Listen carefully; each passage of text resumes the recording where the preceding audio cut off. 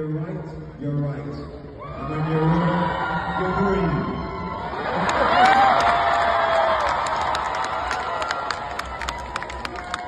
Well, I see you guys really devoted to Rhaenyra, but what will this alliance mean to House Velaryon? What's in there for you? Do you know, for the first time, actually, I don't think there is much in it for House Velaryon. All of season 1, Corlys was trying desperately to forge a legacy for the family and create something that would be to their benefit, to their legacy. But at the end of season 1, he was ready to forget everything and just leave. But his good lady wife convinced him that this was the right cause to support.